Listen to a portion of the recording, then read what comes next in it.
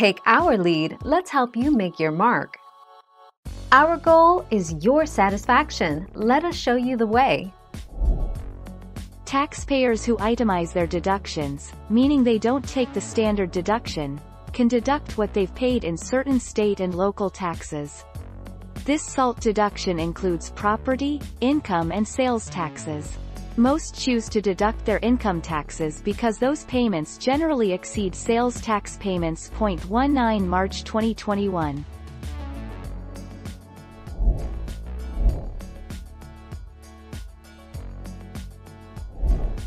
Take our lead. The 10% rate applies to income from $1 to $10,000.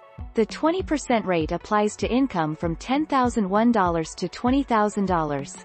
And the 30% rate applies to all income above $20,000. Under this system, someone earning $10,000 is taxed at 10%, paying a total of $1,000.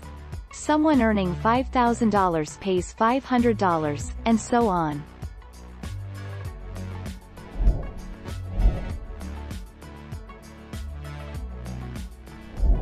Make your mark, take our lead.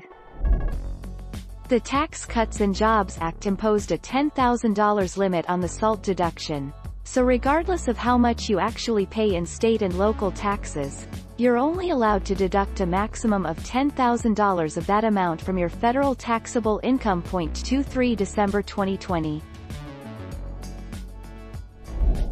Thank you for watching. Please subscribe and hit the bell notification.